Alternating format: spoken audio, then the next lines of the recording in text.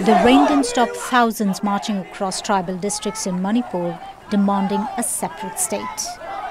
There's been violence and ethnic tension since May, but a video of 2 women from the minority Kuki community being sexually assaulted and paraded naked has led to a breaking point.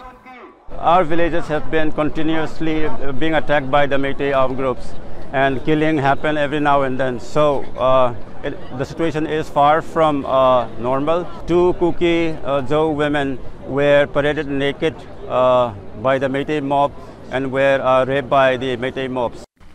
In another Kuki district, during a temporary shutdown, the writing was on the wall. The Kukis say it's impossible to live with the majority Meiteis after their properties were looted and they've been driven from their homes. Meitei protesters countered the Kuki demonstrations by calling for a unified Manipur. They ask for separate homeland. It clearly shows that they are foreigners.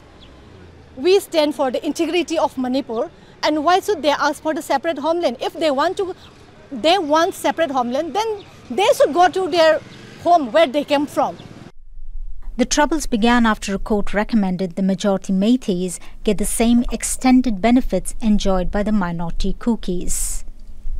These are tense times in this region. Kuki men have traded their jobs for bunker positions to guard a frontline village which borders a Meitei area. We are fighting for a cause, and if that cause is not met, I think we are not going to step back. We are going to guard our land, our forefather land, our ancestral land. In turn, Manipur police personnel and paramilitary forces watch over these farmers in Meitei areas. This conflict has affected our families' finances and health. There's a shortage of food. Children's education is suffering. After all, we are all daily wagers. More than 150 people, mostly minorities, have been killed and thousands displaced since earlier this year. While curfew restrictions have been relaxed in some areas, internet ban remains in force. Um-e-Kulsoom, Shariff, Al Jazeera.